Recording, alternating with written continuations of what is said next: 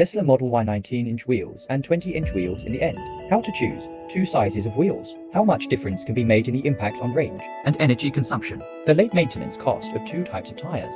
And how much difference is there? Recently, many car enthusiasts are asking me such. Then in this video, I hope to give you a comparison. Detailed answers. Let you stop tangling with extra. 19-inch wheels are free and standard. 20 wheels plus $2,000.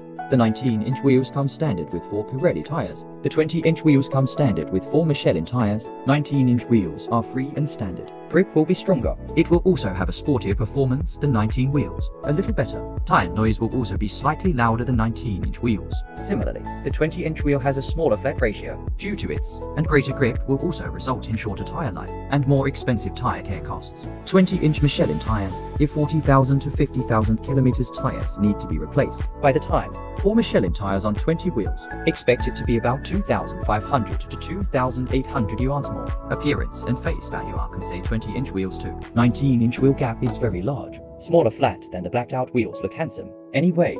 And the original style of 19-inch wheels are, I'm really too lazy to spit again. This hubcap design is really hard to say no. If 40,000 to 50,000 kilometers tires need to be replaced. By the time, I think the Model 3 18-inch hubcaps look pretty good.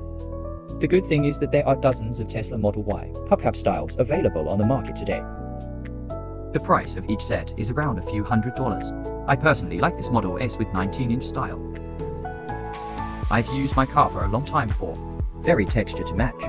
I have a lot of good-looking 19-inch wheel covers here. Not only the price is cheaper than the official website, the quality is also in accordance with the original model too. Customize the model that finally came to everyone is very concerned about the range of the problem. Tesla's official website shows EPA range test for 19-inch wheels is 531 kilometers, and the EPA range test for 20-inch wheels is 511 kilometers.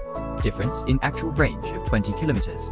That means on the Model Y, for every inch larger wheel you choose, will lose about 4% of true range. In fact, the difference between the battery life is also relatively small.